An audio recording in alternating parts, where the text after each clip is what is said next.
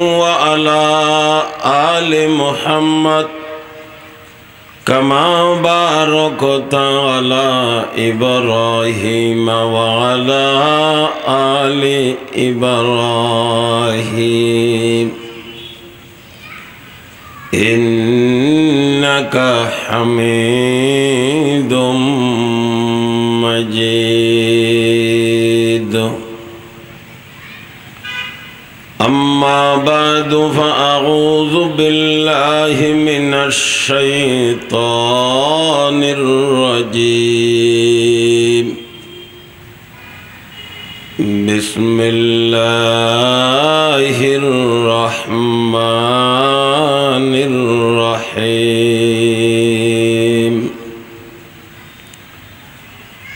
بل تؤثرون الحياة الدنيا والآخرة خير وأبقى. وقال رسول الله صلى الله تعالى عليه وسلم: طلب العلم فريضة على كل مسلم. صدق الله مولانا العظيم وصدق رسوله النبي الأمي الكريم ونحن على ذلك لمن الشاهدين والشاكرين والحمد لله رب العالمين.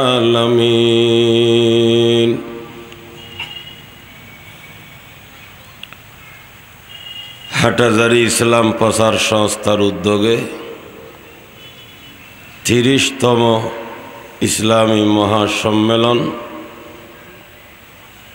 16 এবং 17 ডিসেম্বর সোম মঙ্গল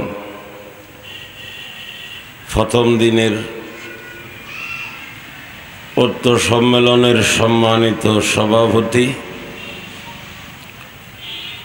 আমাদের কেন্দ্রীয় মসজিদ নূর মসজিদের সম্মানিত খতিব এবং ইমাম, উপস্থিত হযরাতে উলামায়ে কেরাম, দিন দরদি মুসলমান মুরব্বী ভাই বন্ধু এবং ছোট ভাইয়েরা,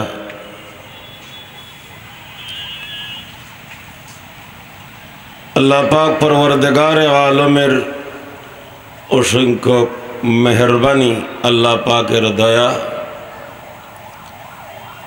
যে হাটহাজারী ইসলাম প্রচার সংস্থার উদ্যোগে 30 বছর ধরে এখানে মাহফিলের ইন্তজাম করে আসছেন।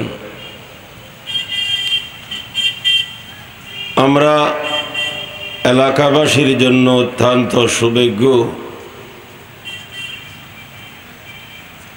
আমাদের সহি কোরআন হাদিসের আলোচনা শ্রবণ করার সুযোগ হয়েছে।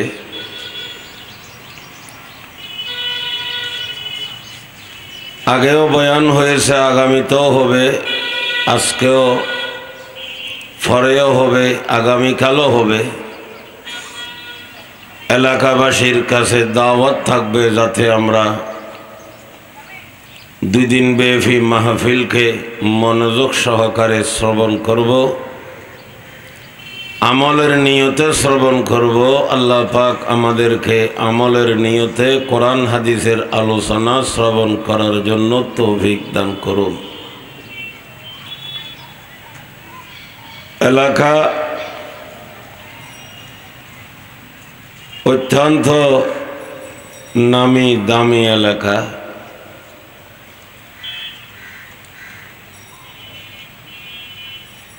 এই সমস্ত এলাকায় আলোচনা করতে, কথা বলতে ভয় লাগে।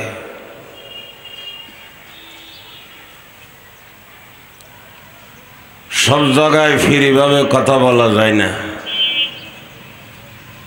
তার মধ্যে একটা জায়গা হয়েছে হাটহাজারীর এলাকা, বিশেষ করে হাটহাজারী মাদ্রাসার আশেপাশে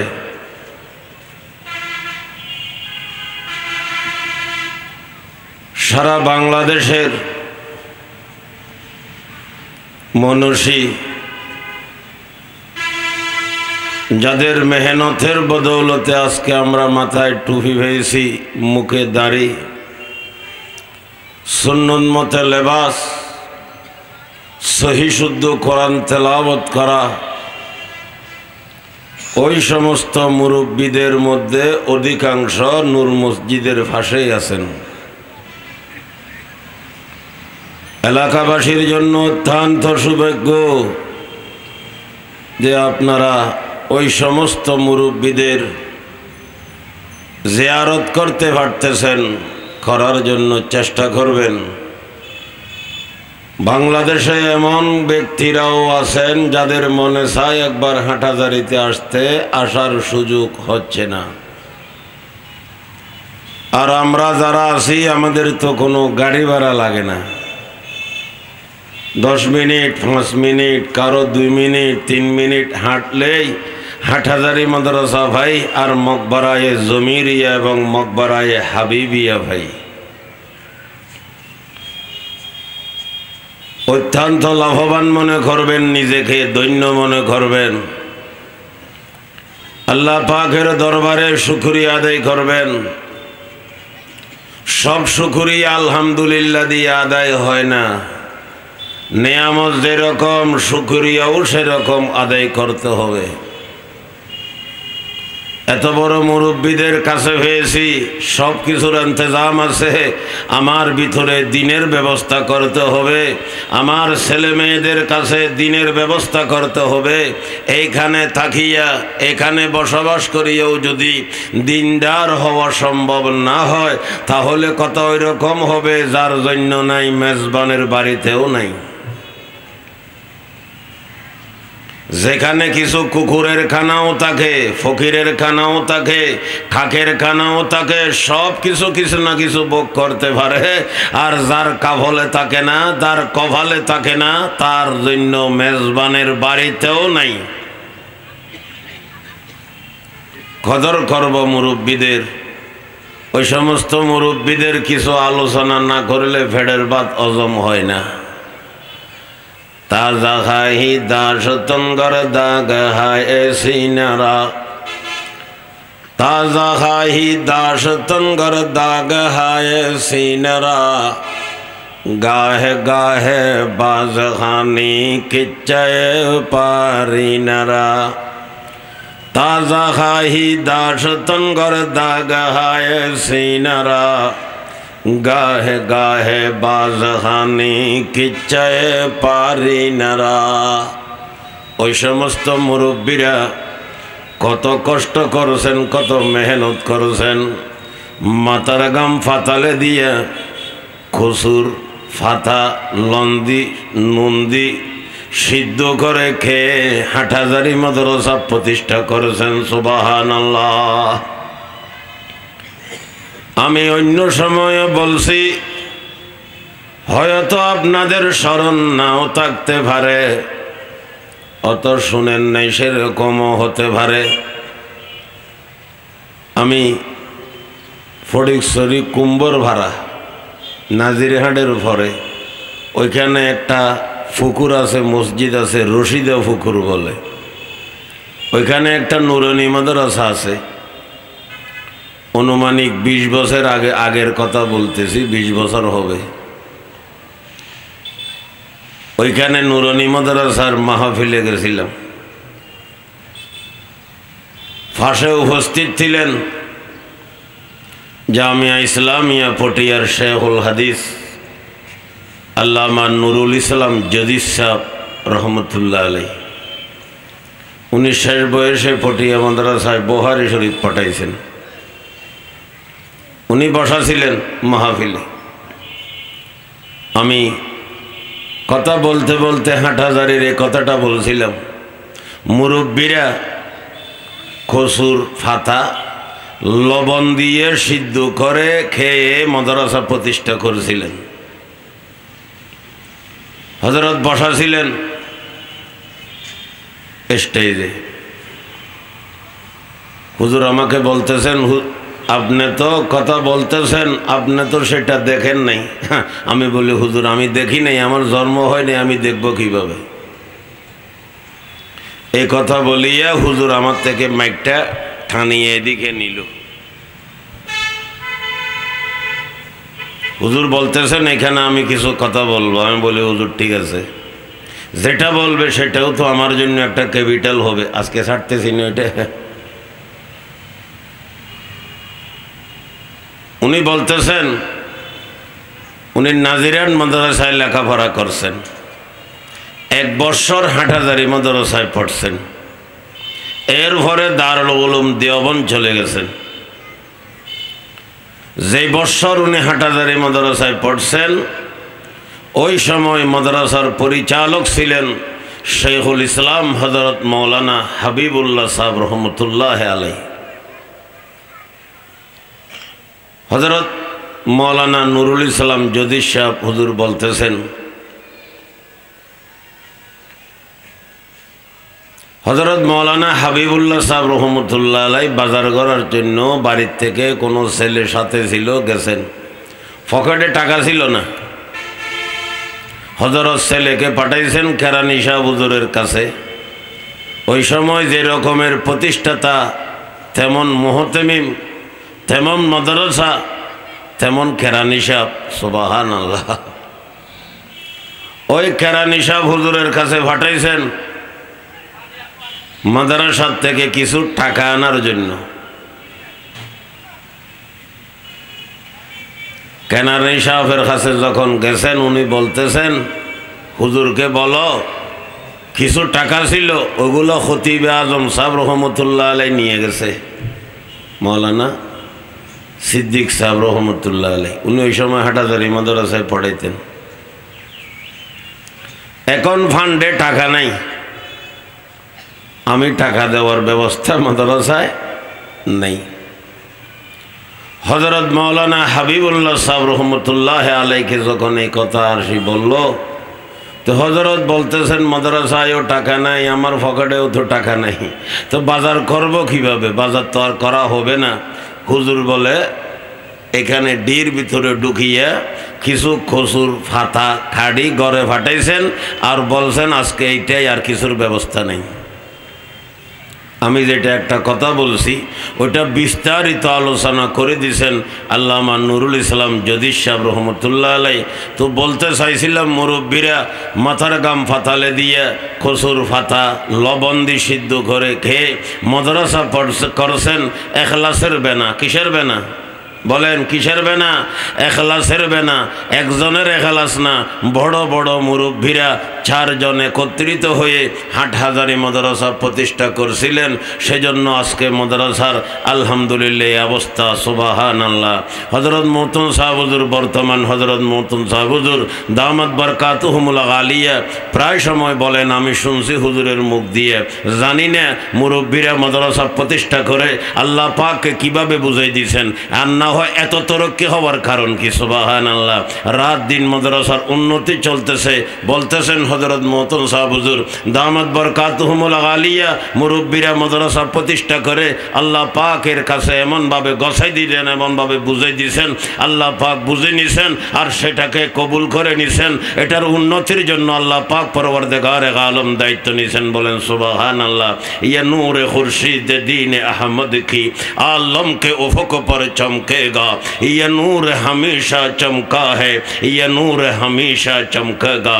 नूर खुदा रहे कुफर के हरकत पे खंदजन, पोंकों से ये चिराग बुझाया न जाएगा। न घबरा कुफर के जुल्म से, आई नूर का तालिब वही पैदा करेगा, दिन भी की है जिसने सब पैदा। न घबरा कुफर की जुल्म से, आए नूर का तालिब वही पैदा करेगा, दिन भी की है जिसने सब पैदा, वही पैदा करेगा, दिन भी की है जिसने सब पैदा। এলাকাবাসীর কাছে আমি এটা দাওয়াত দিতেছি, আমরা আল্লাহ পাকের দরবারে শুকরিয়া আদায় করব। কি রকমের শুকরিয়া আদায় করব? নিজের ভিতরে দিন আনার জন্য চেষ্টা করব, ওলামায়ে কেরামদের সাথে সম্পর্ক রেখে দাওয়াত ও তাবলীগের কাজ করতে থাকবো। দাওয়াত তকবীরের তকলিফের কাজ, দাওয়াত তবলিগের কাজ করতে থাকবো, কিন্তু ওলামায়ে কেরামের পরামর্শ মতো করব। নিজের ব্যক্তিগত বুঝ দিয়া, নিজের পরামর্শ দিয়া, নিজের কাজ দিয়া করব না। সাথে সাথে এলমের জন্য, দিনের জন্য মুরব্বীরা এত মেহনত করছেন, ওইগুলো ওইখানেই আসেন, এখানেই আসেন, নূর মসজিদে ভাসে আসেন। আমরা শুকরিয়া আদায় করব, সময় সময় তাদের জিয়ারত করব। আমাদের মাজারের কবরের মধ্যে কোনো বাক্স নাই, টাকা দেওয়ার দরকার নাই, আপনি কোনো পয়সা দিতে হবে না। এখানে ট্যাশ বাক্স রাখা হয় নাই, কেবল ইসালে সওয়াব করবেন, সওয়াব রসানি করবেন, দোয়া করবেন এবং নিজের ছেলে মেয়েদেরকে কোরআন শিখেবার জন্য চেষ্টা করবেন, এলম শিখেবার জন্য চেষ্টা করবেন। সাথে সাথে আমি সমস্ত মুসলমান ভাইদেরকে বলবো, আমরা সবাই নিজের ছেলে মেয়েদেরকে সর্বপ্রথম নুরানি মাদ্রাসা লেখাপড়ার জন্য দিব। কোথায় দিব? নুরানি মাদ্রাসায় দিব, অবশ্যই দিব, অবশ্যই দিব। এখন একটু নুরানি মাদ্রাসার কথা বেশি বলতেছি, কথা হইলে এখন পরীক্ষা হয়েছে, কিছুদিন পরে ভর্তি শুরু হবে না, বলেন না হবে না? সেজন্য দাওয়াত দিতেছি। যদি আমার দাওয়াতের কারণে একটা ছেলেও যদি মাদ্রাসায় পড়ে, তাহলে তো আমার নেজাতের ব্যবস্থা হয়ে যাবে ইনশাআল্লাহ। একটা ছেলে মাদ্রাসায় পড়ে, নুরানিতে পড়ে, শরীয়ত শিখে, মুসলমানি শিখে, সাথে সাথে যদি হাফেজে কোরআন হয়, আলেমে বা আমল যদি বনে যায়, তাহলে তো নেজাতের ব্যবস্থা হয়ে যাবে ইনশাআল্লাহ। আল্লাহ পাক পরওয়ারদিগারে আলম কার কোন আমলের কারণে নেজাতের ব্যবস্থা করবে সেটা তো কোনো ঠিক নেই। আল্লাহ পাকের কাছে কোনটা কবুল হয়ে যায়। সেজন্য আমরা নিজের ছেলে মেয়েদেরকে অবশ্যই অবশ্যই নুরানি মাদ্রাসায় দেব, ক্লাস 3 পর্যন্ত পড়াবো। এরপরে আমাদের কোনো দাবি থাকবো না ক্লাস 4-এ পড়াইবার জন্য অথবা মাদ্রাসায় পড়াবার জন্য, কিন্তু আমাদের পক্ষ থেকে দাওয়াত থাকবে। কি থাকবে বলেন না? দাওয়াত। দাওয়াত কি দাওয়াত থাকবে? এফজাহানায় দেন। আর এখন হাটহাজারী এলাকা তো ইনশাআল্লাহ প্রত্যেকটা বিল্ডিং মাদ্রাসায় পরিণত হয়েছে, প্রত্যেকটা বিল্ডিং। এখন ছেলে পড়াইবার জন্য 10 মাইল দূরেও যাওয়ার দরকার নেই, 5 মাইল দূরেও যাইতে হইতেছে না। বিশেষ করে হেফজ করার জন্য এলাকার মধ্যে যথেষ্ট হেফজখানা আছে, আমরা আমাদের ছেলেদেরকে হেফজখানায় পড়াবো। সাথে সাথে মেয়েদেরকেও হাফেজে কোরআন বানাইবার জন্য চেষ্টা করব। যখন ব্যবস্থা হয়ে গেছে করব না কেন? যখন ব্যবস্থা হয়ে গেছে করব না কেন? এলম অর্জন করার জন্য, কেননা দিনের উপরে থাকার জন্য, মুসলমান হিসেবে জীবনযাপন করার জন্য। আল্লাহর হাবিব বলেন, ক্বালা রাসূলুল্লাহ সাল্লাল্লাহু তাআলা আলাইহি ওয়াসাল্লাম, তালাবুল ইলমি ফরিজাতুন আলা কুল্লি মুসলিম। প্রত্যেক মুসলমানের উপরে ইলম অর্জন করা ফরজ। সবাই মুহতামিম হতে হবে, সবাই মুহাদ্দিস হতে হবে, সবাই মুফতি হতে হবে, সবাই বড় আলেম হতে হবে সেটা না, কিন্তু দৈনন্দিন আমার জন্য, সকাল বিলাক আমার জন্য, দিনে রাত্রে আমার জন্য, যে সমস্ত কাজের জন্য আমার মশলার প্রয়োজন আছে, ওই সমস্ত মশলা শিক্ষা প্রত্যেকজনের উপরে ফরজ। এটা কি? প্রত্যেকজনের উপরে ফরজ। বড় আলেম হওয়া, মুফতি হওয়া সবার জন্য ফরজ না, কিন্তু প্রত্যেক এলাকার মধ্যে এমন একজন আলেম হতে হবে যার কাছে জিজ্ঞাসা করলে সমস্ত মশলা পাওয়া যায়, সেই রকমের একজন আলেম মুদ্দতে সফরের মধ্যে হতে হবে। এটা হলো ফরজে কিফায়া। আর প্রত্যেকজনের কাছে ইলম অর্জন করা, জ্ঞান অর্জন করা, এটা হয়েছে ফরজে আইন। অর্থাৎ আমি কিভাবে চলবো, ইসলাম হিসেবে কিভাবে চলবো, মুসলমানি হিসেবে কিভাবে চলবো, কিভাবে চললে আমি ইমানদার হতে পারবো, ইমানদার হিসেবে চলতে গেলে যে সমস্ত কাজ আমার জন্য প্রয়োজন আছে, ওইগুলার মশলা শিখানো সবার জন্য ফরজ। ফাঁকি তাহারতের মশলা আছে, নামাজের মশলা আছে, উজু ভাঙ্গার কারণ আছে, নামাজের ফরজ আছে, নামাজের ওয়াজিব আছে, নামাজের সুন্নত আছে, নামাজের মুস্তাহাব আছে। এই সমস্ত মশলা সবার কাছে জানা ফরজ। ইনশাআল্লাহুল আজিজ আমাদের নুরানি মাদ্রাসার মধ্যে এই সব কিছুর তালিম হয় কিনা? মুর্দার কিভাবে দোয়াবে, জানাজার নামাজ কিভাবে পড়াবে, ঈদের নামাজ কিভাবে পড়াবে, এই সমস্ত মশলা আমাদের ছোট ছোট ছাত্রদেরকে দেওয়া হয়। সাথে সাথে ইনশাআল্লাহুল আজিজ আমাদের নুরানি মাদ্রাসার থেকে বের হয়ে ছাত্র যদিও আপনি স্কুলে নিয়ে যান, ক্লাস 4-এ ভর্তি হয়, আমি বলবো, দাবি করে বলবো, আমাদের নুরানির ছাত্ররা আপনার ক্লাস 4-5-এর মধ্যে first boy, second boy, third বয় হবে ইনশাআল্লাহ। আমাদের ছাত্রদের কাছে সাথে সাথে আরেকটা গুণ আসছে, কেবল বাংলা অঙ্ক ইংরেজি পড়ছে তাই না, তারা আরবি লিখতে পারে, বাংলাও লিখতে পারে। আপনার ছেলেরা স্কুলে পড়িয়া যে সমস্ত লেখালেখি করতে পারে, আমাদের নুরানির ছাত্ররা এসে আরো বেশি পারে, বেশি সুন্দর করে লিখতে পারে। আপনি কোনটা চান? কোন অভাবের কারণে আপনি নুরানি মাদ্রাসায় দিবেন না আমাকে বলেন? কোন অভাবের কারণে, কোন সমস্যার কারণে, কোন অসুবিধার কারণে? যেহেতু আপনি মুসলমান, আমি মুসলমান, একথা জানে রাখবেন। আপনার ছেলেকে যদি শরীয়তের প্রাইমারি তালিম না দেন, এরপরে তাকে শরীয়ত না শিখেন, তাকে মুসলমানি না শিখেন, আপনি স্কুলে পড়াইছেন, এরতে হাই স্কুলে দিছেন, এরপরে কোথায় দিছেন? কলেজে দিছেন, এরপরে ভার্সিটিতে দিছেন, লন্ডন নিছেন, আমেরিকা নিছেন ডিগ্রি নেওয়ার জন্য। যাইতে যাইতে একেবারে বড় ডিগ্রি নিয়ে গেছে, হয়তো পারে এমন দেশের মধ্যে সে লেখাপড়া করছে, শুক্রবারেও জামাতে জুমার নামাজ পড়ারও সুযোগ হইতেছে না। সেজন্য আমাদের ছেলেমেয়েরা এখন নাস্তিক হয়ে যাইতেছে। যে সমস্ত ছেলেমেয়েদেরকে নুরানি তালিম দেওয়া হবে, প্রাইমারি তালিম দেওয়া হবে, কসম করে বললে আমার কপ্পারা দিতে হবে না, ওই সমস্ত ছাত্র কোনোদিন নাস্তিক হতে পারবে না। ঠিক না বেঠিক বলেন না? কোনোদিন নাস্তিক বলেন না, হবে না, নাস্তিক হইতে পারবে না। যেহেতু তার ফাউন্ডেশন ঠিক আছে, তার ফাউন্ডেশন ঠিক আছে, ভিত্তি ঠিক আছে, ভিত্তি ঠিক লাগলে সে কোনোদিন কি হতে পারবে না, কোনোদিন নাস্তিক হতে পারবে না, বেঈমান হতে পারবে না। আল্লাহর শানে, রসুলের শানে, শরীয়তের ব্যাপারে, ইসলামের কোনো বিধানের ব্যাপারে, আল্লাহর কোরআনের ব্যাপারে, রসুলের হাদিসের ব্যাপারে কটূক্তি করতে পারবে না, দরকথা বলতে পারবে না, বেয়াদবি করতে পারবে না। বেয়াদবি করা আসবেও না, করা সম্ভব হবে না ইনশাআল্লাহ। তার জন্য ফাউন্ডেশন ঠিক করার জন্য আমরা রাস্তা বেশি হয়েছি সর্বপ্রথম একমাত্র নুরানি মাদ্রাসা। মুরব্বীরা যারা এই সমস্ত নুরানি মাদ্রাসা নিয়ে মেহনত করেছেন, নুরানির তালিম নিয়ে মেহনত করেছেন, যারা দুনিয়াতে আছেন, আল্লাহ পাক তাদের হায়াতের মধ্যে শান্তি দিবেন।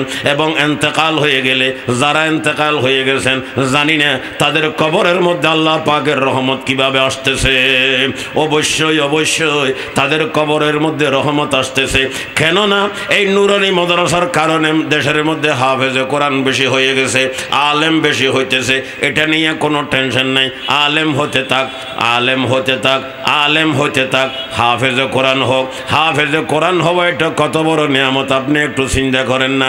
আল্লাহর হাবিব বলছেন, হাদিসে পাকের মধ্যে আছে, আগামীকাল হাসরের ময়দানে, কিয়ামতের ময়দানে হাফেজের মা বাবাকে, আলেমের হাফেজে কোরআনের মা বাবাকে, কোরআনের আলেমের আমেলের মা বাবাকে কিয়ামতের ময়দানে এমন এক তাজ পরিধান করা হবে।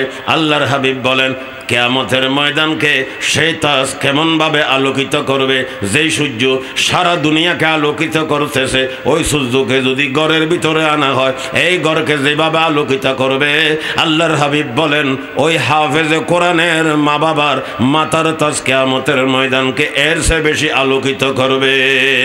কিয়ামতের ময়দানে লোকজন বলবে, এটাকে কোন দেশের প্রেসিডেন্ট, কোন দেশের মন্ত্রী, কোন দেশের প্রধানমন্ত্রী? আল্লাহ পাকের পক্ষ থেকে বলা হবে, সে মন্ত্রী না, মেম্বারও না, চেয়ারম্যানও না, সর্দারও না, কেবল তে এমন একটা কাজ করছে, আমার 30 পারা কালামে পাককে তার সেলের সিনের ভিতরে ঢুকানোর ব্যবস্থা করছে, আমার কোরআনে পাককে তার ছেলেকে হেফজ করাইছে, ইয়াদ করাইছে। এটার উপরে সন্তুষ্টি হইয়া, রাজি হইয়া আমি তার কিয়ামতের ময়দানে পুরস্কৃত করলাম। সুবহানাল্লাহ। আল্লাহ পাক যাকে কিয়ামতের ময়দানে পুরস্কৃত করবেন, এর সে বড় নিয়ামত আপনারা আর কি চান? এর সে বড় নিয়ামত আর কার কাছে দরকার আছে? কোনো দরকার নেই। এর সে কোনো নিয়ামতের দরকার কারো কাছে আছে বলে আমার মনে করি না। সেজন্য আমরা ছেলে মেয়েদেরকে শরীয়তের তালিম দিব, কোরআনের তালিম দিব, হাদিসের তালিম দিব, বিশেষ করে হাফেজে কোরআন বানাবো, হাফেজে কোরআন বানাবো, আলেম বানাবো ইনশাআল্লাহুল আজিজ। আল্লাহ পাক পরওয়ারদিগারে আলমের প্যারা হাবিব হাদিসে পাকের মধ্যে বলছেন, তলবুল ইলমি ফরিজাতুন আলা কুল্লি মুসলিম, প্রত্যেক মুসলমানের উপরে ইলম তলব করা ফরজ। সত্যিকারে যদি ইলম তলব করে থাকি, সত্যিকারে যদি আমরা আলেম হয়ে থাকি, সাথে সাথে আমাদের কাছে আমলও থাকে, আমার ছেলে আলেমে বেআমল বা আমল হয়ে যায়, আলেম হইয়া এলম মতো আমল করনেওয়ালা হয়ে যায়। সেজন্য আমার জন্য এর সে বড় সৌভাগ্য লাভের কথা আর কিছু হতে পারে না। সেজন্য আমরা আখিরাতের শান্তির ব্যবস্থা করার জন্য, আখিরাতের আরামের জন্য একমাত্র দুনিয়ার মধ্যে এলমের প্রয়োজন আছে। এলমের সাথে সাথে কি লাগবে? আমলও লাগবে। তাহলে আমরা আখিরাতের মধ্যে নেজাতের ব্যবস্থা হবে। আমি কোরআনে পাকের আয়াত তেলাওয়াত করছি। আল্লাহ পাক বলছেন, বল তুসিরুনাল হায়াতাদ দুনিয়া ওয়াল আখিরাতু খায়রুন ওয়া আবকা, ওয়াল আখিরাতু খায়রুন ওয়া আবকা। আল্লাহ পাক পরওয়ারদিগারে আলম কালামে পাকের মধ্যে বলেন, হে আমার বান্দা বান্দীরা, জানি রাখো, তোমরা দুনিয়াতে কোনো কিছু সদাই করতে গেলে ওইটার মধ্যে তোমরা দুইটা গুণ তালাশ করো। একটা হলো সুন্দর হবে নি, আর একটা হলো লাস্টিং করবে নি। বলেন, একটা হলো সুন্দর হবে নি, আর একটা হলো লাস্টিং করবে নি। একটা হইলো কোয়ালিটি, আর একটা হইলো লাস্টিং। একটা হইলো কোয়ালিটি, আর একটা হইলো লাস্টিং। আল্লাহ পাক পরওয়ারদিগারে আলম বলেন, ও আমার বান্দা বান্দীরা, দুনিয়াতে যেটা তালাশ করতেছো, তোমার মাথা কোনো খারাপ হয়ে গেছে নি? তুমি কোনো পাগল হয়ে গেছে নি? ওয়াল আখিরাতু খায়রুন ওয়া আবকা।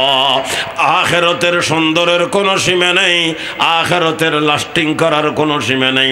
তাহলে সুন্দর তালাশ করলে কোথায় যেতে হবে? আখিরাতে।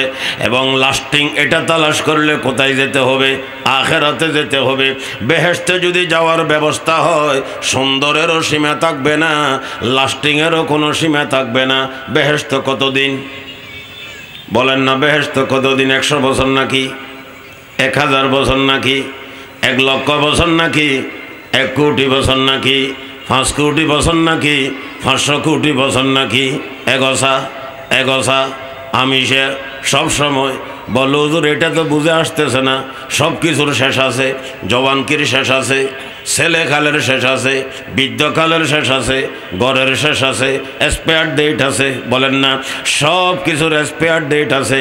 ওষুধের মধ্যে ডেট লাগানো আছে, গোস্তার প্যাকেটের উপরে ডেট লাগানো আছে, ওষুধের উপরে লাগানো আছে, খানার প্যাকেটের উপরে ডেট লাগানো আছে, আমাদের হায়াতের ডেটও লাগানো আছে। কিন্তু আমার কাছে স্টিকার আসে নাই, আল্লাহ পাকের কুদরতে হাতে আছে। সব কিছুর এক্সপায়ার ডেট আছে। আবার বেহেশতের এক্সপায়ার ডেট নেই, কোনো ডেট নেই, কোনো টাইম নেই। এটা কীরকম? এটা তো বুঝে আসতেছে না ভাইয়েরা আমার। এটা আমারও বুঝে আসে নাই, কারো বুঝে আসবে না। না আসলেও এমনি মানি নিতে হবে। বেহেশতে সবসময় থাকতে পারবো, বেহেশতে সবসময় থাকা যাবে। তার একটা উদাহরণ দিয়ে বুঝাবার জন্য চেষ্টা করব। আসলে তো সব কিছু তো আমার বুঝে আসার দরকার নাই। বলেন না, সব কিছু আমার বুঝে আসার দরকার নেই। আমি যদি সব কিছু বুঝি, হয়তো আমি ফেরৌন হয়ে যাব, নমরুদ হয়ে যাব, সদ্দাত হয়ে যাব, হামান হয়ে যাব, আমি বড় বড় কাফেরদের মতো হয়ে যাব। যদি আমি বুঝার জন্য সব কিছু বুঝতে পারি, কিভাবে বুঝবো? সব কিছু বুঝতে পারবো না। কেন? আমার আকল হয়েছে সীমিত, আল্লাহ পাকের ফায়সালা হয়েছে অসীম। সীমিত আকল দিয়ে অসীম জিনিস কিভাবে মাপবো? আমার ফাল্লা হয়েছে মাফা, ফাল্লা হয়েছে হিসেবের, আল্লাহর কুদরতি সামান হয়েছে অসীম। আমি কিভাবে এটা দিয়ে মাপবো? বাইরা আমার, সেজন্য আমি একটা উদাহরণ দিতেছি। এক ব্যক্তি ধান কাটি টালাই ফেলছে, ধান কাটছে, তাল দিছে, বহু ধান, জোনা একটা নিছে। কিসের জন্য? জোনা কি জন্য? বাঁধার জন্য। বাঁধতেছে সামান বেশি, কিন্তু জোনা অত বড় না। সে কিছুক্ষণ লাথি মারে, কিছুক্ষণ আট্ট মারে। আটাতে যে ভাষা দিয়ে বুঝে দিতে বাজি খেয়ে করতাম, এটা বেগুনে শুদ্ধ ভাষা কথা হয়। আমি লারি সারি সাইড দিয়ে দূরত পৌঁছে। কেউ আট্ট মারতেছে, কেউ লাথি মারতেছে, কিছুক্ষণ ওঁড়া মারে। বুঝেননি? ওঁড়া মারে, লাথি মারে, ফোঁর গেজা মারে। কারে? ফোঁজারে। ফোঁজা বলতেছে, আমি তো আছি, তুমি বাঁধো না, আমি কি মানা করছিনি? বহুতক্ষণ পর্যন্ত সে মারামারি করছে, কিন্তু বাঁধা সম্ভব হচ্ছে না। কেন? দানের ফোঁজা হয়েছে বড়, জোনা হয়েছে ছোট। জোনা, ছোট জোনা দিয়া এত বড় দান বানানো সম্ভব না। ভাইয়েরা আমার আকলের জোনা হয়েছে ছোট, আল্লাহ পাকের ফয়সালা হয়েছে বড়। সুবহানাল্লাহ। আমার আকলের জোনা হয়েছে ছোট, আল্লাহ পাকের ফয়সালা হয়েছে বড়। এত ছোট জোনা দিয়া বড় ফয়সালা, বড় সিদ্ধান্ত, এত বড় ফোঁজা আমি কিভাবে বানবো? সেজন্য বানতে পারতেছি না। কিন্তু এক কথাই শেষ, বেহেশত সব সময় থাকা যাবে। বলেন সুবহানাল্লাহ। কোনোদিন শেষ হবে না, কোনোদিন শেষ হবে না, কোনোদিন শেষ হবে না। সব সময় আবাদুল আবাদ, আবাদুল আবাদ, আবাদুল আবাদ। সেই আবাদুল আবাদ ঘরের বাসিন্দা হওয়ার জন্য আমার কিছু করণীয় আছে কিনা বলেন না? আমার কিছু করতে হবে না। ও ভাই, জরুর জানি রাখেন, আমাদের অবশ্যই কিছু করতে হবে, আমাদের করণীয় আছে। আমি যেভাবে চলতেছি এভাবে চলিলে অফুরন্ত হয়াতের একেবারে যার শেষ নাই, অত লম্বা হয়াতের সাথা ঘরের জন্য আমি ঘরের ব্যবস্থা কিভাবে করব? সেজন্য মালিক আমাদের সীমারেখা দিয়েছেন, নিয়ম কানুন দিয়েছেন, কিভাবে চলাফেরা করব বাউন্ডারি দিছে। ওইগুলা মতো যদি শেষ মতো আমরা যদি ঠিক মতো চলতে থাকি, ইনশাআল্লাহ আল্লাহ পাক পরওয়ারদিগারে আলম আমাদের যদি জান্নাতের বেহেশতের ফয়সালা হয়ে যায়, তাহলে তার কোনো টেনশন নাই। কিন্তু সর্বপ্রথম আমাদের চিন্তা করতে হবে, দুনিয়ার থেকে জবর ভরে সর্বপ্রথম ধরা হয়েছে কবরের ধরা। বলেন না, কিসের ধরা? কবরের ধরা। চতুর্পার্শ্বে কবরস্থানের কোনো সীমা নেই। কত শতাশতি হাজার হাজার মুরব্বীদেরকে দফন করা হয়েছে। আল্লাহর বান্দারা বলেন, প্রথম ধরা কবরত, মাঝর ধরা হাসরত, শেষর ধরা ফুলসরাতত, কেমনে যাইবে জান্নাতত।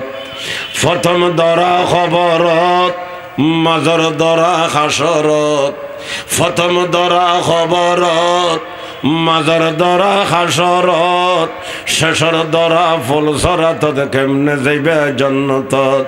দুঃখ দুঃখী খবরত, দৌড়া দৌড়ি হাসরত, দুঃখ দুঃখী খবরত, দৌড়া দৌড়ি হাজরত, কাডাকাডি ফুলসরাতত, কেমনে যাইবে জান্নাতত।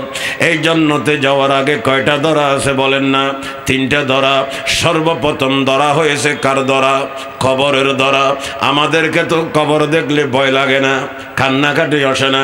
আল্লাহর হাবিবের চতুর্থ নম্বরের, তৃতীয় নম্বরের খলিফা হযরতে ওসমান জিন্নুরাইন রাদিয়াল্লাহু তাআলা আনহু, যাকে আল্লাহর হাবিব একটা মেয়ে দিয়েছেন, সেটা ইন্তেকাল হয়ে গেছেন। আরেকটা মেয়ে দিয়েছেন, সেটাও ইন্তেকাল হয়ে গেছেন। আল্লাহর হাবিব ওই দিন ঘোষণা করেছিলেন, আমাকে যদি আল্লাহ পাক 100টা মেয়ে দিত, একটা একটা করে ওসমানকে দিতাম, সবটাই আমি ওসমানকে দিয়ে দিতাম। হযরতে ওসমান রাদিয়াল্লাহু তাআলা আনহু, আল্লাহর হাবিব আশারায়ে মুবাশশারা দনজনকে দুনিয়ার মধ্যে জান্নাতের খুশখবরি দিয়েছিলেন। 1 নম্বর আবু বকর, 2 নম্বর ওমর, 3 নম্বর ওসমান রিদওয়ানুল্লাহি তাআলা আলাইহিম আজমাইন। এইভাবে 10 জনকে জান্নাতের খুশখবরি দিয়েছেন। ওইখানে 3 নম্বরের কে? হযরতে ওসমান জিন্নুরাইন। সেই ওসমান নাকি হাদিস শরীফে আছে, রাস্তা দিয়ে যখন হাঁটতেন কবর দেখতো, কান্নাকাটি শুরু করতো, চোখ থেকে পানি বের হইয়া, চেহারা ভাসিয়া, দাড়ি ভিজিয়া, সিনে পর্যন্ত, কাপড় পর্যন্ত একেবারে ভিজে যেত। হযরতে ওসমান রাদিয়াল্লাহু তাআলা আনহু, যিনি কবর দেখে এভাবে কান্নাকাটি করতেছেন, আর আল্লাহর রসুলের জবানে পাকে তার জন্য জান্নাতের খুশখবরি খবর দিয়েছেন, জানেননি? একটা তো বলে দিছি, আশারায়ে মুবাশশারার মধ্যে উনি 3 নম্বরে আছেন। আর একটা শুনেন, আল্লাহর হাবিব তবুকের জেহাদের মধ্যে চাঁদা কালেকশন করতেছেন। তবুকের জেহাদের মধ্যে চাঁদা কালেকশন করতেছেন। তবুকের জেহাদ এটা আল্লাহর হাবিবের একেবারে শেষের জাহাদ, যার পরে আল্লাহর হাবিব কোন জাহাদে শরীক হন নাই। তবুকের জাহাদের জন্য রওনা হয়েছেন কখন? 9 হিজরি রজবের 6 তারিখ। 9 হিজরি রজবের 6 তারিখ বৃহস্পতিবার আসরের নামাজের পরে সাহাবায়ে কেরামদেরকে নিয়ে তবুক নামক এলাকা হুজুর রওনা হয়ে গেছিলেন। ওই তবুকের জিহাদের জন্য আল্লাহর হাবিব চাঁদা কালেকশন করতেছেন, সাহাবায়ে কেরাম চাঁদা দিতেছেন, সিদ্দিক আকবর চাঁদা দিয়েছেন। সিদ্দিক আকবরের চাঁদা দেওয়ার রহস্যটা তো অন্যরকম। হাদিস শরীফে আছে হযরত ওমর রাদিয়াল্লাহু তাআলা আনহু তার যত সম্পদ ছিল অর্ধেক হিসাব করে আল্লাহর হাবিবের দরবারে তবুকের জিহাদের জন্য দিয়ে দিয়েছেন, আর অর্ধেক রাখি দিয়েছেন। আবু বকর সিদ্দিককে জিজ্ঞাসা করা হলো, আই আবু বকর আপনি কি নিয়ে আসছেন? আবু বকর সিদ্দিক বলেন, ইয়া রাসূলুল্লাহ আমি যত কিছু ছিল সব কিছু আপনার দরবারে নিয়ে আসছি। আল্লাহর হাবিব বলেন, ঘরে কি রাখি আসছো? আল্লাহ এবং আল্লাহর রসুলের সন্তুষ্টিকে ঘরে রাখি আসছি। সব কিছুর চাঁদা আল্লাহর রসুলের দরবারে দিনের জন্য দিয়ে দিছেন। কে দিয়ে দিছেন? হযরতে সিদ্দিক আকবর রাদিয়াল্লাহু তাআলা আনহু, যার টাইটেল হয়ে গেছে সিদ্দিক আকবর। হযরতে মুজাদ্দিদ আল ফাসানি আল্লামা শেখ আহমদ সরখান্দি রহমতুল্লাহ আলাইহি, আমাদের হাটহাজারী মাদ্রাসার শেখুত তাফসীর ইমামুল মাকুলাত আল্লামা মাওলানা হাফেজ আবুল হাসান সাহেব হুজুর রহমতুল্লাহ আলাইহি মিশকাত শরীফের একটা সরা লেখছেন। সরার নাম হলো তানজিমুল আস্তাদ লেখলে আবিসাতিল মিশকাত। ওই কিতাবের তৃতীয় খণ্ডের মধ্যে ঘটনাটা লেখছেন হযরতে মুজাদ্দিদ আল ফাসানি আল্লামা শেখ আহমদ সরখান্দি রহমতুল্লাহ আলাইহি বলতেছেন, আমি একথা কসফের দ্বারায় জানতে পারছি, আমি একথা কসফের দ্বারায় বুঝতে পারছি, নবুয়তের মর্তবার ফার সাথে একটু শিখন কথা, নবুয়তের মর্তবার ফায়ের সাথে সিদ্দিকিয়তের মর্তবার মাথা গিয়ে লাগি গেছে। নবুয়তের মর্তবার ফার সাথে সিদ্দিকিয়তের মর্তবার মাথা গিয়ে লাগি গেছে, কিন্তু সিদ্দিকিয়তের মর্তবার ফার সাথে সাহাবিয়তের মর্তবার মাথা যাইয়া লাগতে পারে নাই। সিদ্দিকিয়তের মর্তবার মার সাথে সাহাবার মর্তবা যাই লাগে নাই। সিদ্দিকের মর্তবার ফার সাথে শহীদার মর্তবার মাথা যাইয়া লাগে নাই। সিদ্দিকের মর্তবার ফার সাথে ওলামার মর্তবার মাথা গিয়ে লাগে নাই, কিন্তু নবুয়তের মর্তবার ফায়ের সাথে সিদ্দিক মাথা গিয়ে কি গেছে? লাগে গেছে। সেই মর্তবা লাভ করতে কে? আবু বকর সিদ্দিক এবং তার মেয়ে হযরতে আয়েশা সিদ্দিকা রাদিয়াল্লাহু তাআলা আনহা। সুবহানাল্লাহ। সেজন্য হাদিস শরীফে আছে আল্লাহর হাবিবকে জিজ্ঞাসা করা হলো, ইয়া রাসূলুল্লাহ আপনি কাকে বেশি মহব্বত করেন, স্নেহ করেন? আল্লাহর হাবিব বলেন, আমি আয়েশাকে বেশি মহব্বত করি। তখন প্রশ্ন করা হলো, ইয়া রাসূলুল্লাহ উনি তো মহিলা, পুরুষের মধ্যে আপনি কাকে বেশি মহব্বত করেন? আল্লাহর হাবিব বলেন, তার বাবাকে। সুবহানাল্লাহ, তার বাবাকে। হযরত আবু বকর সিদ্দিক সম্পূর্ণ মাল আল্লাহর হাবিবের দরবারে চাঁদা দিয়ে দিয়েছেন। আল্লাহর হাবিব জিজ্ঞাসা করতেছেন, আবু বকর কি নিয়ে আসছো? বলো, হুজুর সম্পূর্ণ মাল নিয়ে আসছি। তো তোমার ঘরে তোমার বিবি ছেলেদের জন্য মেয়েদের জন্য কি রাখি আসছো? সিদ্দিক আকবর বলেন, আমার ঘরে আল্লাহ পাকের সন্তুষ্টিকে ঘরে রাখি আসছি। সুবহানাল্লাহ। আল্লাহ এবং আল্লাহ রসুলের সন্তুষ্টিকে ঘরে রাখি আসছি। সম্পূর্ণ মাল আমার যতই ছিল সব কিছু আপনার দরবারে নিয়ে আসছি। সুবহানাল্লাহ। এই মর্তবা লাভ করতে পারছে সব কিছু মাল চাঁদা দিয়ে কে? আবু বকর সিদ্দিক। কবি বলে, সৌর মে সাহেব কা লকব জিসকো মিলা है, सौर में साहेब का लक़ब जिसको मिला है, सानिए इसनैन है वो शान सहाबा। सौर में साहेब का लक़ब जिसको मिला है, सानिए इसनैन है वो शान सहाबा। उल्फत में मोहब्बत में सबों से जो ज़्यादा, उल्फत में मोहब्बत में सबों से जो ज़्यादा, हज़रत सिद्दीक़ है वो शान सहाबा, हज़रत सिद्दीक़ है वो शान सहाबा। বলতে চাইছিলাম আল্লাহর হাবিব তবুকের জেহাদের জন্য চাঁদা নিতেছেন। সমস্ত সাহাবায়ে কেরাম চাঁদা দিছেন। হযরত ওমর ফারুক অর্ধেক দিছেন, আবু বকর সিদ্দিক সব কিছু দিছেন। সুবহানাল্লাহ, এটা বড় আশ্চর্য ব্যাপার। সব কিছু চাঁদা দেওয়া যেটা ওমরের পক্ষেও সম্ভব হয় নাই। বলেন, যে সব কিছু চাঁদা দেওয়া ওমর ফারুকের পক্ষেও সম্ভব হয় নাই, সম্পূর্ণ মাল চাঁদা দিয়ে দিছেন আল্লাহর হাবিবের দরবারে আবু বকর সিদ্দিক, হযরতে ওসমান। আল্লাহর হাবিব চাঁদা কালেকশন করতেছেন মসজিদে নববীতে বসিয়া, চাঁদার আলোচনা করতেছেন। ওসমান বলেন, ইয়া রাসূলুল্লাহ, 100 উট দিব, তার সম্পূর্ণ সামান দিব। কত উট? বেড়ানো, দুব্বন, গরু ন, মহিষ ন, ছাগল ন, কি দিবে দে? ফার্মর মুরগি ন, 100টা উট। সুবহানাল্লাহ। আল্লাহর হাবিব তারপরও চাঁদার আলোচনা করতেছেন। হযরত ওসমান বলে, আর 100 দিব, তার সামান সব কিছু দিব। তলোয়ার হইতে লইয়ের যত কিছু ব্যবহার করতে লাগে সব কিছু দিব। আল্লাহর হাবিব তারপরও চাঁদার ওয়াজ করতেছে। ওসমান বলে, হুজুর আর 100 দিব। সুবহানাল্লাহ। কয়শো দিছে? কি? ওসমানে গনি বড় ধনী, ওসমানে গনি বড় ধনী। 300 ওট দেওয়ার প্রতিশ্রুতি দিয়ে দিছেন আল্লাহর হাবিব। তারপরেও চাঁদার ওয়াজ করতেছেন। হাদিস শরীফে আছে, হযরত ওসমান 1000 দিনার স্বর্ণের দিনার নিয়ে আল্লাহর হাবিবের সামনে কাপড়ের দামনের মধ্যে রাখছেন। আল্লাহর হাবিব এগুলা লাড়তেছেন এবং লারি লারি পড়তেছেন। আজকের তারিখ থেকে আমার ওসমান যদি কোনো ভালো কাজ না করে তার জন্য কোনো টেনশন নাই। সুবহানাল্লাহ। আল্লাহর হাবিব এটাও তো জান্নাতের খবরই দিছেন না। এখন আরও আসেন, আল্লাহর হাবিব মক্কায় মুকাররমা থেকে হিজরত করে মদিনায়ে মুনাওয়ারায় তশরিফ নিয়ে গেছেন। মদিনার মধ্যে মসজিদ তৈরি হয়েছে, মসজিদে নববী। হজ করতে গেছেন, উমরা করতে গেছেন, সবাই দেখছেন, নামাজ পড়ছেন, আল্লাহর হাবিবের জিয়ারত করছেন। ওই মসজিদ ছোট হয়েছে, ওই সময়ের কটা সামনের জায়গা অন্য লোকের, ওনাদের থেকে নেওয়া পাচ্ছে না, নেওয়ার জন্য টাকা লাগতেছে। আল্লাহর হাবিব বলেন, কে আসো?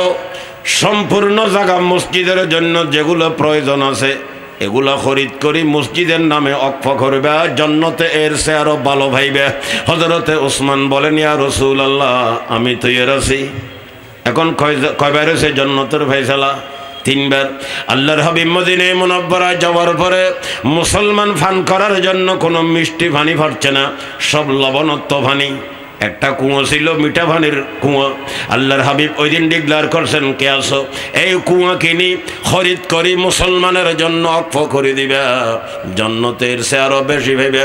হযরত ওসমান বলে, হুজুর আমি তো এর আছি। সুবহানাল্লাহ। হযরতে ওসমান নিজের ক্যাশের টাকা দিয়ে, নিজের ফান্ডের টাকা দিয়ে ওই কুয়ো কিনি মুসলমানদের জন্য অক্ষ করে দিয়েছেন, যার জন্য বারবার জান্নাতের ফয়সালা হয়েছে। সেই ওসমান যখন বলে রাস্তা দিয়ে চলাফেরা করতেন, কবর দেখলে কান্নাকাটি করতেন। বলেন না, কবর দিয়ে গেলে কান্নাকাটি করতেছেন। কে আছে যার জন্য জান্নাতের ফয়সালা হয়েছে? বলেন না, আমাদের কারো জন্য জান্নাতের ফয়সালা হয়েছে নাকি? সিদ্ধান্ত হয়েছে নাকি? আমাদের কবর দেখলে কান্নাকাটি আছে নাকি? ফারাসানি আছে নাকি? ভাইয়েরা আমার, কবরস্থানের পাশে দাঁড়াইছি, ঈদগার বসে কথা বলতেছি, সেজন্য বলতে হচ্ছে। আমরা তো যখন জানাজা পড়ার জন্য আসি, হয়তো 10 মিনিট 5 মিনিট দেরি আছে। খেয়ে আছে চেহারার মধ্যে মলায়ম হয়, খেয়ে আছে চেহারার মধ্যে ফেরেশানি থাকে, খেয়ে আছে চেহারার মধ্যে কান্নার অবস্থা থাকে। সবাই আমরা হাসাহাসি করি, সবাই আমরা হাসাহাসি করি। অথচ এমন একজন মুর্দার সামনে রাখছি, আর আমি কখন মুর্দা হব, আমি কখন মুর্দার হব, এটার কোনো ঠিক নাই। আছে নাকি? জোরে বলেন না। আমি 5 বছর থাকবো, 10 বছর থাকবো, 50 বছর থাকবো, সেই রকমের গ্যারান্টি কাজ কারো কাছে আসছে নাকি? ভাইরা আমার, হে মুরব্বীরা, মা বোনরা, সবার কাছে বলতেছি, আমাদের তো কারো কাছে এন্তেকালের সময় আমার কাছে জানা যায় নাই। যখন জানি নাই সেটা আজকে মুর্দা হয়েছে, হতে পারে আমি তো কালকে হতে পারি কিনা? জোরে বলেন না পারি কিনা? যদি পারি, আজকে যদি আমি মুর্দা হয়ে যাই, আগামীকাল এই সময়ের মধ্যে আমি কোথায় থাকবো? একসিনা মাটির নিচে থাকবো, আমার কি অবস্থা হবে? আমাদের কোনো চিন্তা নাই, ভাবনা নাই, ফিকির নাই। সেজন্য আমরা চিন্তা করব দিলের মধ্যে একটু ভয়কে জাগা দেওয়ার জন্য। কি জাগা দেব বলেন না? ভয় ভীতিকে দিলের মধ্যে জাগা দেব, ভয় ভীতিকে দিলের মধ্যে জাগা দেব। হাদিসে পাকের মধ্যে আছে, আল্লাহর হাবিব বলছেন, কোন আল্লাহ পাকের বান্দা বান্দি, কোন আল্লাহ পাকের বান্দা বান্দি আল্লাহ পাকের ভয়ে কাঁদছে, কিয়ামতের ময়দানের ভয়ে কাঁদছে, ফলসারাতের ভয়াবহর কারণে কাঁদছে, কবরের আযাবের জন্য কাঁদছে। চোখ থেকে এক ফোঁটা মাছির মাথা সমতুল্য পানির ফোঁটা বের হয়েছে। সেই ফোঁটা গড়ি দিয়া সুন্দর চেহারার মধ্যে পড়ছে। আল্লাহর হাবিব ঘোষণা করছেন, সেই চেহারার জন্য জাহান্নামের আগুন হারাম হয়ে গেছে। হাদিস শরীফে আছে, আল্লাহর হাবিব বলেন, আগামীকাল হাসরের ময়দানে, কিয়ামতের ময়দানে, বিশাল ময়দানে আল্লাহ পাকের পক্ষ থেকে ডিক্লার করা হবে, এলান করা হবে। আল্লাহ পাকের পক্ষ থেকে বিশাল কিয়ামতের ময়দানে ডিক্লার করা হবে, এলান করা হবে, যারা দুনিয়াতে শেষ রাত্রে বিছান থেকে শরীরকে আলোক করছো, শেষ রাত্রে বিছান থেকে শরীরকে আলোক করছো, ওই সমস্ত বান্দা বান্দিরা কিয়ামতের ময়দানের মধ্যে এক সাইডে পৃথক হয়ে যাও। সুবহানাল্লাহ, এক সাইডে পৃথক হয়ে যাও।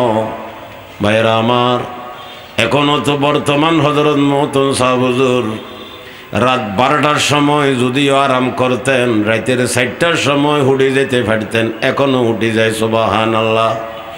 আরো যত মুরব্বীরা দেখছি হাটাজারি মাদ্রাসায়, হযরত ফিস সাহেব হুজুর রহমতুল্লাহ আলাইহি, হযরত মাওলানা হামিদ সাহেব হুজুর রহমতুল্লাহ আলাইহি, আল্লামা মাওলানা শাহ আব্দুল কাইয়ুম সাহেব হুজুর রহমতুল্লাহ আলাইহি, উস্তাদ মুহতারাম আল্লামা মাওলানা শাহ আব্দুল আজিজ সাহেব হুজুর রহমতুল্লাহ আলাইহি, হযরতুল আল্লামা মাওলানা শাহ মুফতি আহমদুল হক সাহেব হুজুর রহমতুল্লাহ আলাইহি, হযরত মাওলানা মোহাম্মদ আলী সাহেব হুজুর, নোয়ামুল সাহেব হুজুর রহমতুল্লাহ আলাইহি, আল্লামা মাওলানা শাহ মাওলানা হাফেজ আবুল হাসান সাহেব হুজুর রহমতুল্লাহ আলাইহি, হযরতুল আল্লাহ মাওলানা শাহ আব্দুল ওয়াহাব সাহেব হুজুর রহমতুল্লাহ আলাইহি।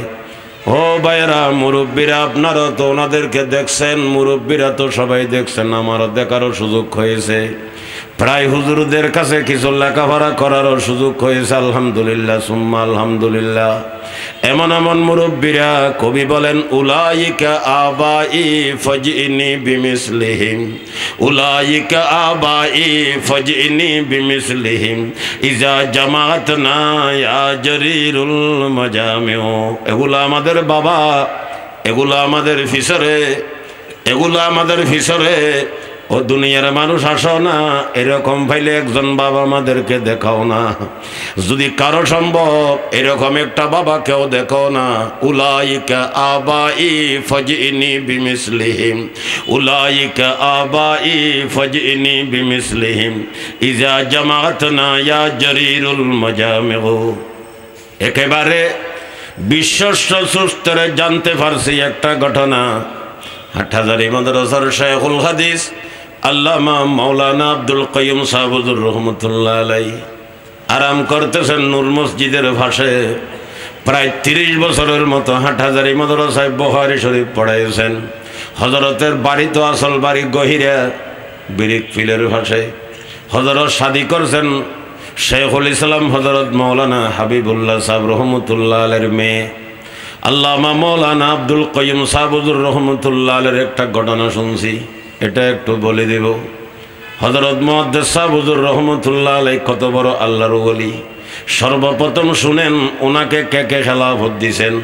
আল্লামা আব্দুল কয়্যিম সাহেব হুজুরকে খেলাফত দিয়েছেন কুতুবে আলম হযরত মাওলানা শাহ জমিরুদ্দিন সাহেব রহমতুল্লাহ আলাইহি। আব্দুল কয়্যিম সাহেব হুজুরকে খেলাফত দিয়েছেন মুফতি আজম হযরত মাওলানা মুফতি ফয়জুল্লাহ সাহেব রহমতুল্লাহ আলাইহি। আব্দুল কয়্যিম সাহেব হুজুরকে খেলাফত দিয়েছেন বরমতন সাহেব হযরত মাওলানা শাহ আব্দুল ওয়াহাব সাহেব রহমতুল্লাহ আলাইহি। তিনজন মুরব্বী বড় বড়, ওনারা সবাই খেলাফত দিয়েছেন হযরত মুহাদ্দিস সাহেব হুজুরকে। হযরত মুহাদ্দিস সাহেব হুজুর যেবার শেষের বার হজে গেছিলেন একবার, ওই হজের সফরের মধ্যে আমাদের আগের মতন সাহেব হুজুর মাওলানা হামেদ সাহেব হুজুর রহমতুল্লাহ আলাইহির সাথে ছিলেন। দুইজন গেছিলেন হজের সফরে, হয়তো আরও কিছু গেছেন। ওই সময়ের মধ্যে একটা ঘটনা শুনেন, একেবারে শরীরের লোম কাড়া হয়ে যাবে ইনশাআল্লাহ। হযরত মাওলানা আব্দুল কয়্যিম সাহেব মাদ্রাসাত ওলি, আল্লাহর ওলি। আমরা যতটুকু দেখছি হযরত রাস্তা ঘাটে চলাফেরা করার সময় কারো দিকে দেখতেন না, নিজের দিকে দেখি দেখি চলাফেরা করতেন। রাস্তা রাস্তা দেখি দেখি চলাফেরা করতেন, নিচের দিকে দেখি দেখি চলাফেরা করতেন। এমনকি কোনো কারণে কোনো ছাত্রের উপরে যদি রাগ হইতো, ছাত্রের চেহারার দিকে দেখিয়া রাগ দেখাইতেন না, মাটির দিকে দেখিয়া ওনার সাথে রাগ করতেন। আমি ওই সময় মুরব্বীদের কাছে শুনছি, যদি কারো দেখে ডাইরেক্ট তাকাইয়া এভাবে কথা বলে, সে সাথে সাথে ধ্বংস হয়ে যাবে, বরবাদ হয়ে যাবে। উনি এত বড় আল্লাহর ওলি ছিলেন, এত বড় বুজুর্গ ছিলেন। শুনেন একটা ঘটনা, বর্মার একজন বড় আলেম, কোন জায়গার বর্মা, উনি হাটাজারি ফটিয়াতে লেখাপড়া করেন নাই, লেখাপড়া করেছেন বর্মাতে। উনি থাকেন মদিনা শরীফে, বড় প্রভাবশালী, বড় ধনী। হজের মৌসুম আসছে, হঠাৎ করে রাত্রে ঘুমেছে, খাবে দেখতেছেন আল্লাহর হাবিব দুনো জাহানের বাদশা মুহাম্মদুর রাসূলুল্লাহ সাল্লাল্লাহু তাআলা আলাইহি ওয়াসাল্লামকে আল্লাহর হাবিব কারো জন্য অপেক্ষমান আছেন রাস্তার মধ্যে। লোকজন একত্রিত হয়ে গেছে, জিজ্ঞেস করতেছেন আল্লাহর হাবিবকে, ইয়া রাসূলুল্লাহ কারো জন্য অপেক্ষায় আছেন? আল্লাহর হাবিব উত্তর দিতেছেন, আমার একজন আশেক আমার সাথে দেখা করতে আসতেছে, আমি ওনাকে বাড়াই নেওয়ার জন্য আসছি। সুবহানাল্লাহ, আমি ওনাকে বাড়াই নেওয়ার জন্য আসছি। আমার একজন আশেক আমার সাথে দেখা করার জন্য আসতেছেন, আমি ওনাকে বাড়াই নেওয়ার জন্য আসছি। এখন লোকজন একত্রিত হয়ে গেছে, আল্লাহর হাবিবের আশেককে আসতেছে, উনি কে আসতেছে, উনি কে আসতেছে, উনি কে আসতেছে। এই হযরত মাওলানা সাহেব বর্মার আলেম, উনি বলতেছেন, হঠাৎ করে দেখলাম আসতেছেন হযরত মাওলানা আব্দুল কয়্যিম সাহেব রহমতুল্লাহ আলাইহি। হুজুরকে কিন্তু ওই মাওলানা সাহেব হুজুরকে চিনে না, এমনি দেখছেন একজন আলেম। এখন ওই আলেম হযরত মাওলানা আব্দুল কয়্যিম সাহেব উনি আসছেন, আল্লাহর হাবিব ওনাকে বাড়ি নিছেন। জোরে বলেন সুবহানাল্লাহ। ওনার সাথে আলোচনা হয়েছে, আল্লাহর হাবিবের সাথে দেখা হয়েছে। এরপরে ওই মাওলানা সাহেব তো ঘুমের অবস্থায় ছিল। সকাল যখন হলো, একেবারে ওনার কলিজা কাঁপতেছে, কি দেখলাম, আরে এটা তো সত্য স্বপ্ন, এটা তো কোনো মিথ্যা হতে পারে না, এটা তো সত্য স্বপ্ন। যেহেতু হাদিস শরীফে আছে, আল্লাহর হাবিব বলছেন যে আমাকে খাবে দেখছে, সে আমাকে অবশ্যই খাবে দেখছে। আমার খাব নিয়ে শয়তান তালিমালি করা সম্ভব না। এই মাওলানা সাহেব চিন্তা করতেছে, নিশ্চয় এই আলেম যাকে খাওয়াবে দেখছি, উনি রসুলের রওজা পাকের কোনো দিকে থাকবে। এখন তালাশ করার জন্য গেছেন বলে যাইয়া দেখতেছে মসজিদে নববীর ভিতরে যে আসহাবে সুফার স্থান আছে, ওই স্থানের মধ্যে হুজুর দাঁড়াই দাঁড়াই সকালে নফল নামাজ পড়তেছেন। সাইডে দাঁড়ানো বসানো আছে মাওলানা হামেদ সাহেব হুজুর রহমতুল্লাহ আলাইহি। এখন হুজুররা কেউ নেই। মাওলানা হামেদ সাহেব হুজুর বর্তমান মতন সাহেব হুজুরের আগের পরিচালক, হাটাজারি মাদ্রাসার মতন সাহেব হুজুর, ওনার সাথে গিয়ে বসলেন। জিজ্ঞাসা করতেছেন, হুজুর আপনার পরিচয় কি? হযরত মাওলানা হামেদ সাহেব হুজুর মতন সাহেব হুজুর বলতেছেন, আমি হাটাজারি মাদ্রাসার থেকে আসছি। জিজ্ঞাসা করতেছেন, হুজুর উনিকে? নামাজ পড়তেছেন। হযরত উত্তর দিছেন, এটা হাটাজারি মাদ্রাসার শেখুল হাদিস হযরত মাওলানা আব্দুল কয়্যিম সাহেব। ওই মাওলানা সাহেব বলতেছেন, হুজুর ঠিক আছে, আমি একটা আপনাদেরকে দাওয়াত দিতেছি, আমার ঘরের মধ্যে অবশ্যই দুজনকে মেহমান হতে হবে। হযরত মাওলানা হামেদ সাহেব হুজুর ওনাকে উত্তর দিয়েছেন, ভাই আমি ওনাকে নিয়ে বেশি কষ্টে আছি। উনি কোনোখানে থাকে না, কোনোখানে যায় না, কেবল মদিনার রসুলের রওজার পাশে ছাড়া আর কোনোখানে থাকার জন্য রাজি নাই। উনি যেখানে যায় অর্ধরাত্রে উনি এখানে চলে আসে, যেখানে যায় অর্ধরাত্রে এখানে চলে আসে। ওই মাওলানা সাহেব বলে, হুজুর যে কিছুর বিনিময় হোক না কেন আপনারা দুজনকে আমি আমার ঘরে নিব, যে কোনো কিছুর বিনিময় হোক না কেন আপনারা দুজনকে আমি আমার ঘরে নিব। দুজনকে বলে কিভাবে কষ্ট করে সে ঘরে নিয়ে গেছেন, কিন্তু অর্ধরাত যখন হয়ে গেছে হযরত মুহাদ্দিস সাহেব হুজুরকে রাখতে পারেন নাই, হযরত রওজার পাশে চলে আসছে। এগুলো তো খাবের মামলা ছিল, এখন দাওয়াতের ব্যবস্থা হয়ে গেছে। এখন শুনেন আমাদের মুরব্বীদের, আমাদের বাবাদের ইতিহাস একটু শুনেন। ওই মাওলানা সাহেব মসজিদে নববীতে বসিয়ে হযরত মুহাদ্দিস সাহেব হুজুরকে বলতেছেন, হুজুর আমি এইভাবে একটা খাবে দেখছি। হযরত মুহাদ্দিস সাহেব হুজুর বলেন, ঠিক আছে আপনি খাওয়া দেখছেন, খুব ভালো হয়েছে, বসেন, আপনার সাথে কথা আছে। হুজুর তার হাত ধরে বলতেছে, তুমি আমার সাথে ওয়াদা করো মসজিদে নববীর মধ্যে বসে আমি আব্দুল কয়্যুম যতদিন বেঁচে থাকবো এই ঘটনা কাউকে বলতে পারবে না। উলাইকা আবাই ফজিনি বিমিসলিহিম ইজা জামাআতনা ইয়া জরিরুল মাজামিউ। আমাদের মুরব্বীদের সাথে মদিনার সাথে সম্পর্ক আছে না নাই, জোরে বলেন না ভাইরা আমার। আমাদের দেশে বহু মৌলবীরা রাত্রে ওয়াজ করে, বয়ান করে, আমাদের মুরব্বীদেরকে গালাগালি করে। আমার ওস্তাদ মোহতরম বর্তমান হাটহাজারীর হযরত মোহতরম সাহেব হুজুর কেবলা বারাকাল্লাহু তাআলা ফি হায়াতিহি, সবাই বলেন আমিন। এই হযরতকে গালাগালি করে, আমাদের মুরব্বীদেরকে গালাগালি করে। আমাদের ওই দিন একদিন মাহফিল করতেছে তারা, ফতেপুর মাদ্রাসার মুরব্বী, হাটহাজারীর মুরব্বীদের একজন মাওলানা আব্দুল হামিদ সাহেব রহমতুল্লাহ আলাইহি, ওনাকে গাল দিতেছেন। ভাইরা আমার, জানি না কিভাবে আমরা এগুলো সহ্য করতে হচ্ছে, না করিও উপায় নাই, বিরাট গন্ডগোল হয়ে যাবে। গন্ডগোলের মধ্যে কে নামবে? এত বড় আকট্য ভাষায়, এত দর ভাষায়, খারাপ ভাষায় গালাগালি করে। জানি না তাদের কিভাবে জন্ম হয়েছে, কিভাবে দুনিয়াতে আসছে জানি না। আমাদের মুরব্বীদেরকে এইভাবে গালাগালি করে। সেজন্য ফটিয়ার প্রতিষ্ঠাতা হযরত মাওলানা মুফতি আজিজুল হক সাহেব হুজুর রহমতুল্লাহ আলাইহি এক জায়গায় নাকি বলতেছিলেন, হে ভাইয়েরা আমাদেরকে বিভিন্ন ভাষায় গালাগালি করো, বিভিন্ন রকমের গালাগালি করো, কিন্তু একটা গাইল আমাদেরকে দিও না, আমাদেরকে রসুলের দুশমন বলিও না, আমাদেরকে রসুলের দুশমন বলিও না, আমাদের সাথে রসুলের সাথে মহব্বত নাই, এই কথাটা তোমরা আমাদেরকে বলবে না। যদি এটা বলে থাকো, আগামীকাল হাসরের ময়দানে কলা দড়ি, কাপড় দড়ি আল্লাহর রসুলের দরবারে নিয়ে প্রমাণ করাবো তোমাদের কাছে রসুলের মহব্বত বেশি না আমাদের কাছে রসুলের মহব্বত বেশি। হযরত মুহাদ্দিস সাহেব হুজুর ওনাকে ওয়াদা করাইছেন, এই ঘটনা কাউকে বলতে পারবে না। এই ঘটনা বলেন না, না হিমবিল সাবাইয়া প্রকাশ করে দিছে, এটা একটু সাবাই দেও, এইভাবে খাবে দেখছো, এটা একটু সাবাই দেও। আসল যারা হয় তাদের এই সমস্ত কথাবার্তার দরকার নাই। আমি আসরের নামাজের আগে আসছি, আমাদের ওস্তাদ মোহতরম আল্লামা মাওলানা শেখ আহমদ সাহেব হুজুর কিছু বন্ডভীরের লিস্টে দিয়েছিলেন, মনে হয় আপনাদেরকে শুনছেন কিনা। বন্ড ফোস্টাবিস সাকিন দরবিল্লে ফোস্টাবিস হল হইলে কোনো কিছুর সাথে সম্পর্ক নেই। ওরে আলেমনা হাফেজনা শরীয়তের বিধান সম্পর্কে, শরীয়তের কোনো মশলা সম্পর্কে অবগত নাই। কেবলমাত্র গদি নিয়ে বসছে, কেবলমাত্র ডেক্স নিয়ে বসছে, কেবলমাত্র সাঁদার বাক্স নিয়ে বসছে। এগুলা সব বংশুং, এগুলা কেবল ব্যবসা ছাড়া আর কিছু না। ঠিক নেবে ঠিক বলেন না? এগুলা হয়েছে সব কিছু ব্যবসা, এগুলা হয়েছে ব্যবসা। আমাদের মুরব্বীরা ধর্ম নিয়ে ব্যবসা করেন নাই। এভাবে যদি হয়ে থাকে, আব্দুল কয়্যুম সাহেব হুজুরের একটা মাজার করলে গহিরাতে চলতো কিনা? জোরে বলেন না, চলতো কিনা? কিন্তু হুজুরকে আনি সমস্ত মুরব্বীদের ভাষে দাঁড়ান শোয়ানো দেওয়া হয়েছে।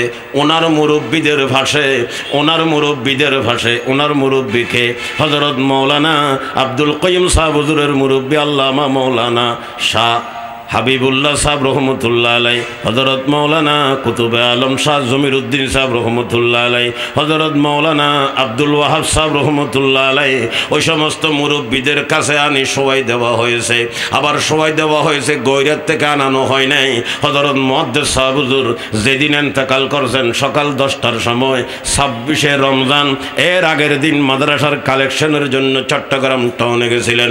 ওইখানে অসুস্থ হয়ে গেছে, জ্বর আসি গেছে, ওইখান থেকে হযরতকে মাদ্রাসায় আনানো হয়েছে। কেবল রাতটা ছিল, তারপর দিন সকালে 10টার সময় হযরত ইন্তেকাল করেছেন। ইন্না লিল্লাহি ওয়া ইন্না ইলাইহি রাজিউন। বলে হুজুর, হুজুর ইন্তেকাল হয়েছে কোন সময়? আপনি এখন ইন্না লিল্লাহি পড়তেছেন কেন?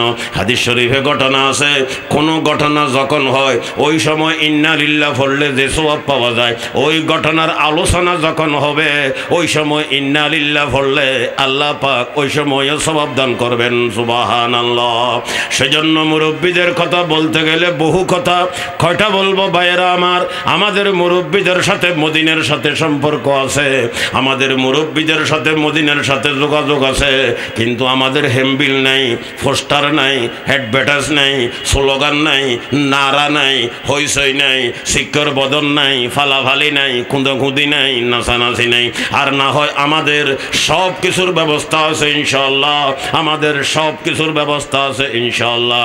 ভাইরা আমার, দুনিয়ার থেকে যখন যাব সচক্ষে দেখব আমাদের মুরব্বীদের পজিশন কোথায়। দুনিয়ার থেকে যাওয়ার পরে দেখতে পারবো আমাদের মুরব্বীদের পজিশন কোথায়, মর্তবা কতটুকু, কত বড় কোনটা মর্তবা, কত বড় পজিশনওয়ালা ছিল। ওই সময় সব কিছু দেখতে পারবো, বুঝতে পারবো। সেজন্য বলতে চাইছিলাম দুই একটা কথা হযরতে ওসমান জিন্নুরাইন রাদিয়াল্লাহু তাআলা আনহুর ব্যাপারে। আল্লাহর হাবিব বারবার জান্নাতের ঘোষণা দিয়েছেন, আর উনি রাস্তা দিয়ে চলাফেরা করার সময় খবর দেখলে কান্নাকাটি করতেন। আল্লাহ আল্লাহ, খবর দিলে কান্নাকাটি করতেন।